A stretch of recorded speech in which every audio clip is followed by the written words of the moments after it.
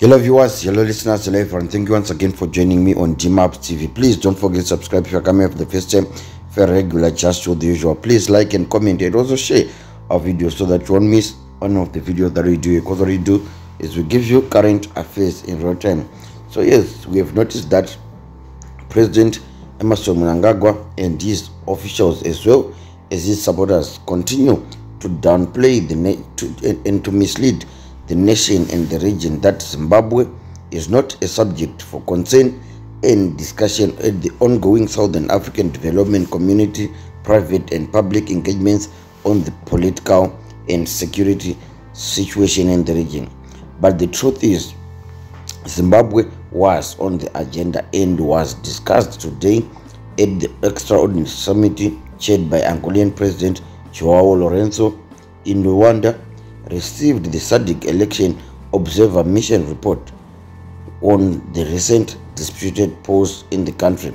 The report rejected the outcome of the elections, saying it did not meet the standards of set by the Constitution, Electoral Act, and the SADC principles and guidelines governing democratic elections. So the truth of the matter, guys, is Zimbabwe was on the agenda and is still on the agenda of the SADC. So the Southern African Development Community leaders today received a report on Zimbabwe's recent disputed elections, which is now part of its official records. And this happened at an extraordinary summit in Luanda, Angola.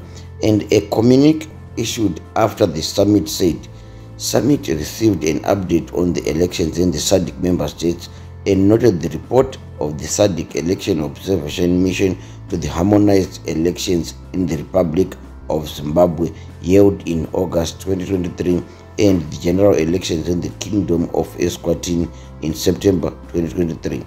So President Emmerson Mnangagwa and his Foreign Affairs and International Trade Minister Frederick Shaw tried but failed to stop SADC from discussing Zimbabwe. The Zimbabwean situation also poses a political and security threat to the region, especially due to tidal waves of illegal immigration across borders triggered by the country's protracted economic and social problems. About 4 million of Zimbabwe, a quarter of the population, have fled home due to political and economic woes.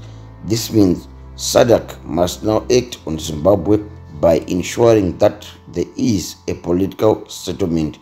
A team will be appointed to deal with this situation.